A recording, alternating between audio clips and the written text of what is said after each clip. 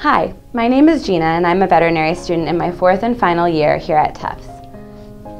This is an example of one of the plastic stiff e-collars that we showed earlier.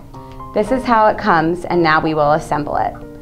They are generally a little bit awkward and somewhat difficult to assemble even if you have had practice. Before you assemble it, you would want to measure the collar to the pet that you want to put it on. For this one, there are 3 options for fit. For the smallest, you would use this fit option, medium, and largest. To fit it to a pet, you would hold it around your pet's neck to approximate how big or small you would want it to be. Like this. Then, for this model, it has words that show you bottom and top for which piece should be on the outside and the inside. Top goes on the outside. The first step is to take this long piece and bend it into a loop like this.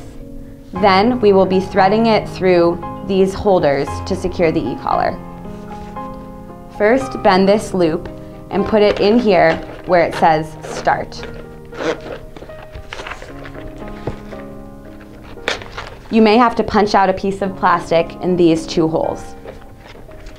Then, taking the option that you have chosen for the fit, you will thread it through this lower piece.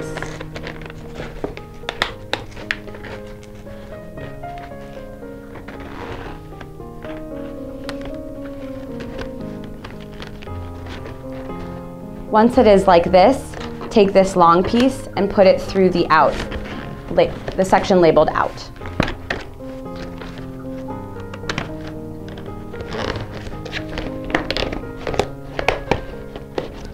It takes a bit of maneuvering, but you will know you have done it correctly when the collar feels secure at this point. This part makes a nice loop, one of the loops that will be used to hold the collar on. Next, we have a similar scenario right here. Take the long piece, put it through this outer piece where it says in. Take the lower piece and this loop, thread it through there.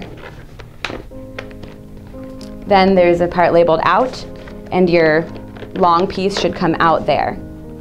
Finally, there is a little cut here to secure the end. Now you can see that the e-collar is secure and in the shape of a cone. The last step is to take these other 3 pieces and make them into loops to hold the collar on with a tie or collar. These are also labeled in and out, but are easier than the long piece. Fold the loop and just thread it through this holder. Its edges will grab on, and now it is a secure loop. Do the same thing with the other 2 to complete your collar.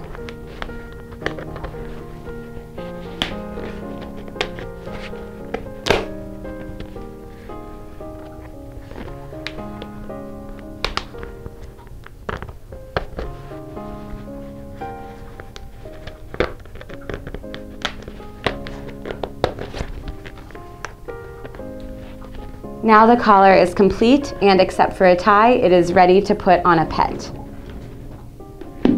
There are different types of collars, and you may just need to follow the instructions for the one you have to assemble it. If you are having difficulty, ask your veterinarian or a veterinary technician or assistant that works at the clinic to assemble it for you.